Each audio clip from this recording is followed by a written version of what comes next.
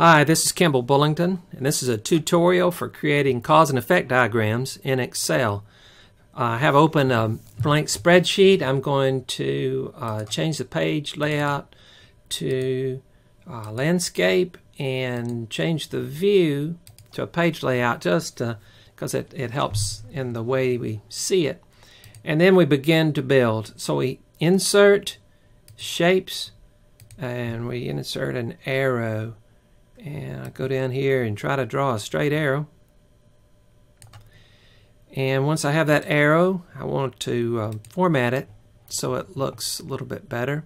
So we go over here to width, and width we'll go up to 3 weight, and color is black. So we have the trunk line of our cause and effect diagram.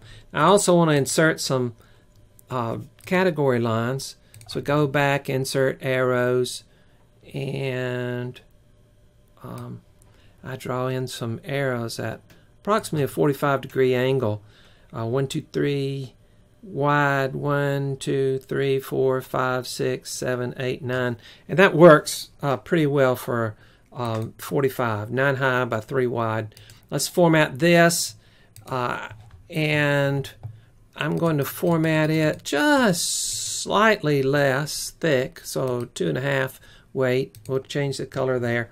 And so we have our category line, the first one. And we want to copy this, paste, paste. Actually, we want to do this 3 times. And so the first one I'll move to here. We're keeping a 3-cell separation here. And then this one to here. I'm going to truncate the main line here, and this one I'm going to well, I need to spin it around. So we'll move it up, intersecting here, and make it 3 right wide. 1, 2, 3.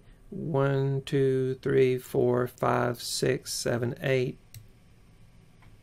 9. So should be pretty close to symmetrical. So I copy this, paste,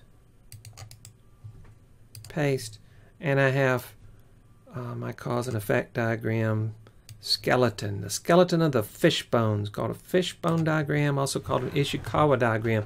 We also need to insert some text boxes so we can label our categories and our cause categories. And so I will call the first one manpower. Now we need to format this, and I'm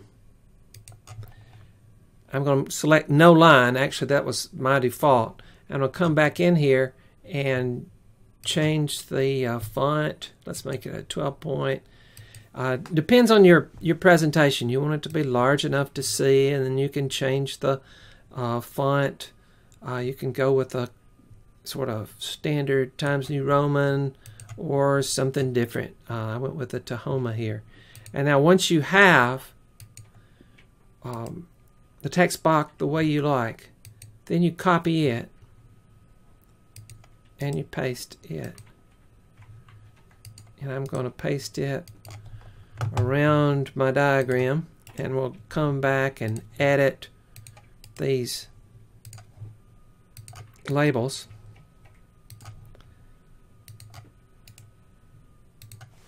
Now this one out here, the I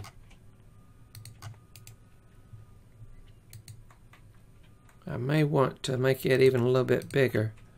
Bold. I'm going to go with Tahoma, and on each one of these, it looks like I lost my font for some reason or other, because I wanted that Tahoma, and I didn't end up doing it, so I have to I guess I didn't do it over here. No, I lost it here.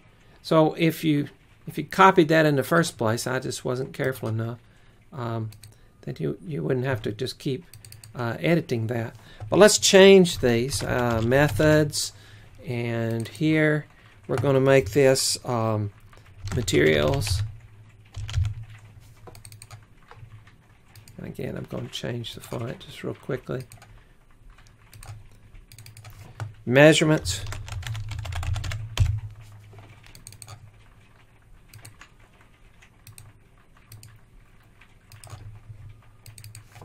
Make this one machines.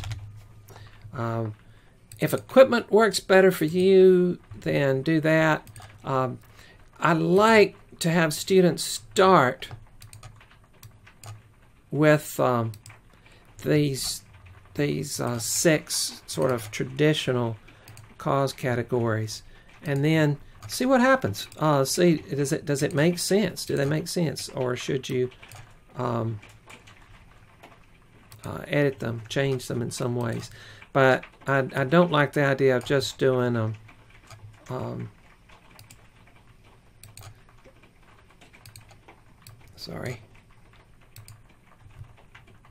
just a random set of categories.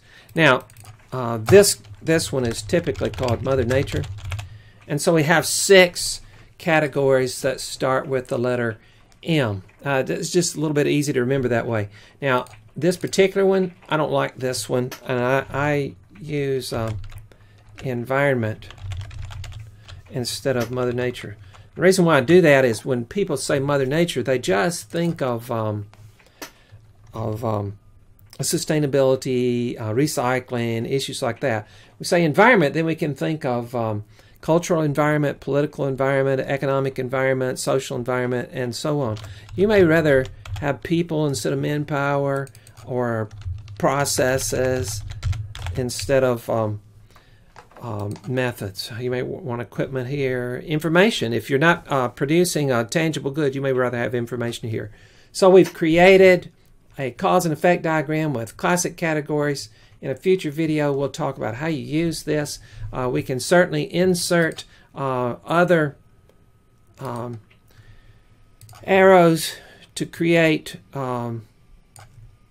subcategories. And so this is the basic format of a cause and effect diagram. Thank you.